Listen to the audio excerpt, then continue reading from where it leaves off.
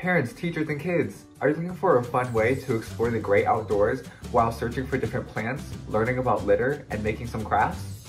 If so, welcome to Nature Hunt.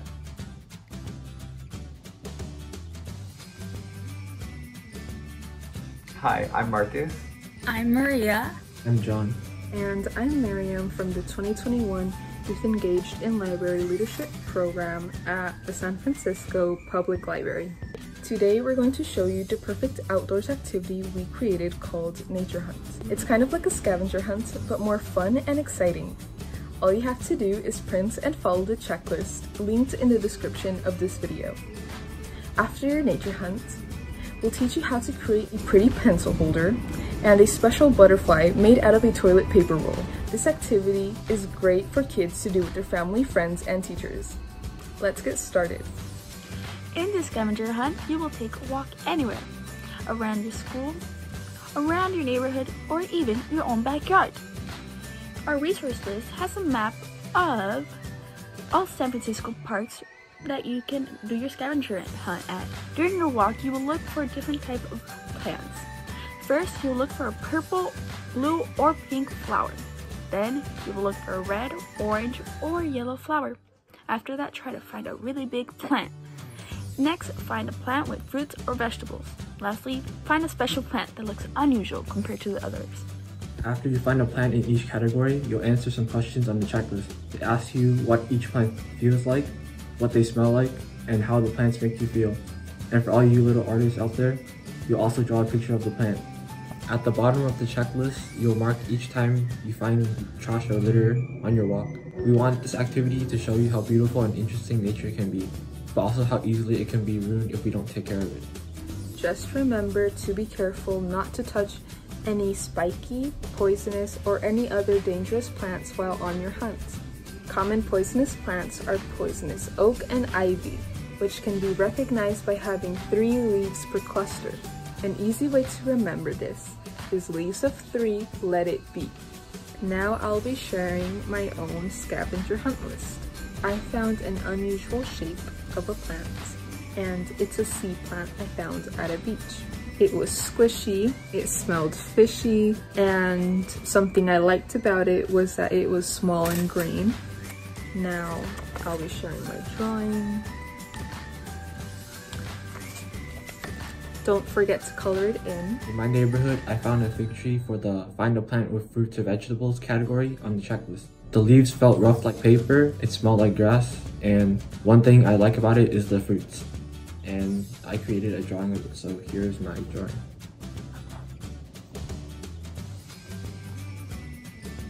After your walk, you probably noticed that there was a lot of trash in nature. Every day, tons of trash is thrown away that pollutes our environment. This trash can end up in animals' homes, our waterways, and food sources. This means that it is harmful to both animals and humans. We need to take care of the earth by being responsible for our trash. If you want to continue learning how to protect our earth, make sure to check out the resource list we created along with this video. It has opportunities and organizations where you can practice taking care of nature. Another way of keeping trash out of our environment is by, drum roll please, reusing stuff at our house that no longer has a use. For example, today, we're going to use this can and make it into a stylish pencil can holder. You can place colored pencils in there, markers, and even pens. It's a great use. Let's get started.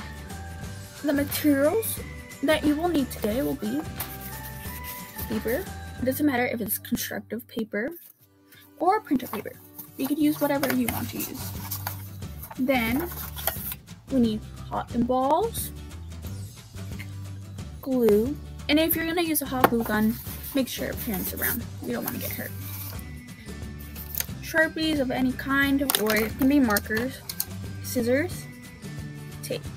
And make sure with the can, if there's any sharp parts in there, that your parent sands them away. You don't want to get any boo-boos like that.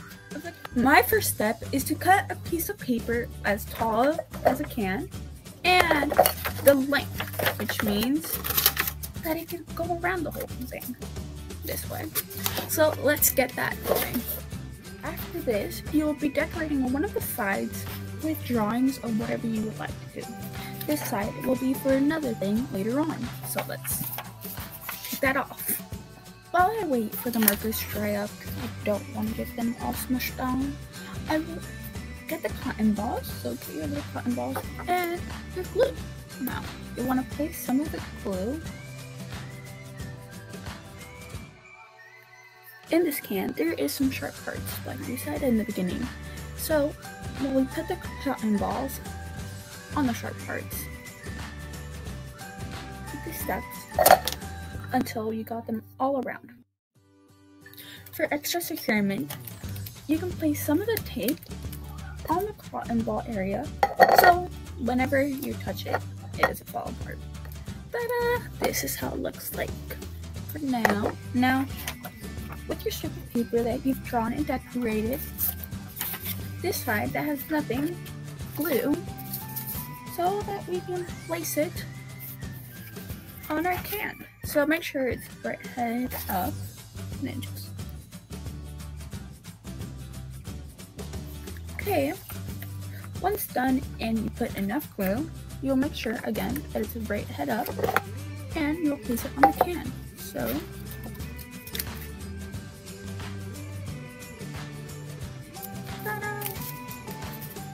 And for extra securement, we will place a line of tape right here.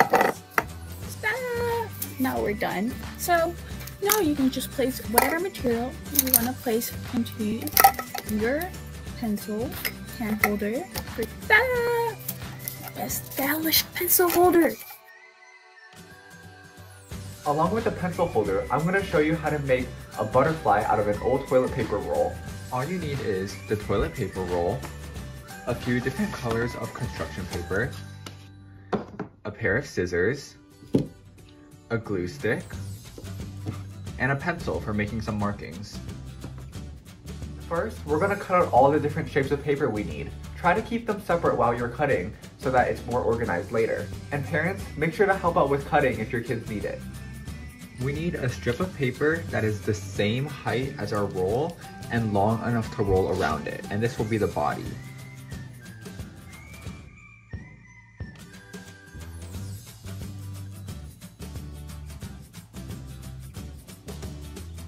And we only need enough to go around our roll. So I'm just gonna roll my roll up in it and cut it off right about there. Next we need a pair of wings. You can make them any shape you'd like, but I'm making mine this shape. An easy way to make sure they come out the same way on both sides is to just draw half of it and then fold your paper over right in the middle, just like that. And then just cut out your wings. So then once you cut them out, just unfold it, and there you go. You have a full set of wings.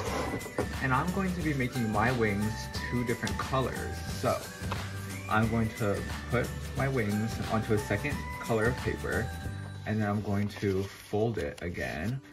And I'm just gonna cut the second set of wings just a little bit bigger.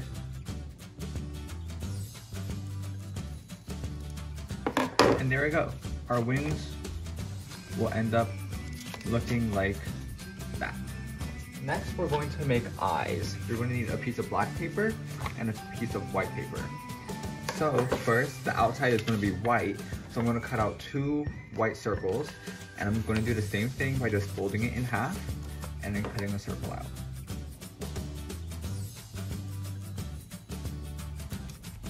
So there we go. We have 2 white eyes. And then the insides of the eyes will be black.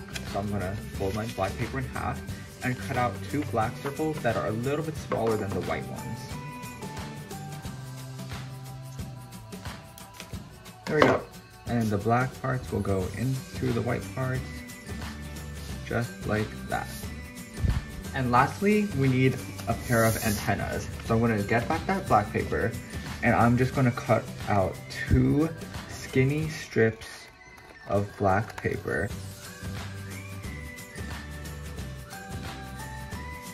And then along with that, we're gonna cut out 2 more small circles to go on the end of each antenna.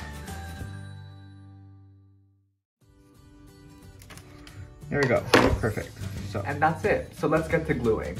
So first I'm gonna get my glue and put some of that all over my roll. Then I'm gonna get that first piece of paper I cut and just roll it up. And this will be the body. Then with our wings, I'm gonna take the smaller piece and put some glue and then put that right on top of the bigger one so that you can see both colors. Then I'm gonna put a little bit of glue on the back of my toilet paper roll and then stick on the wings. And there you go. So then with the eyes, I'm gonna take the smaller black dots and put some glue on them and then put them into the middle of the white dots. So once those are good, I'm gonna put a little bit of glue on the back of the eye and then just glue them wherever you'd like the face to be. There you go, perfect. And then with our antennas, so we're gonna put some glue on the end of one of the strips and then put the circle right at the end, like that.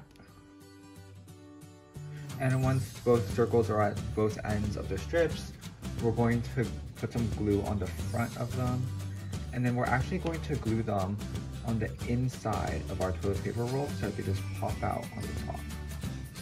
And there you go. Now you can add any decorations you'd like. I'm gonna add a smile, but you could use stickers or other colored markers to decorate it. Now you have the perfect toy to play with or room decoration. You could also try to make different insects like a bumblebee. So thank you so much for hanging out with us. We hope you had fun going outside into nature, doing some fun crafts, and learning how to keep our earth clean. We'd also love to see your creations. If you make a pencil holder or butterfly, post it and tag us at The Mix at SFPL on Instagram or SF Public Library on Twitter. Also, check out the rest of the Yale 2021 videos if you're looking for more fun. From all of us at Yale. See you next time.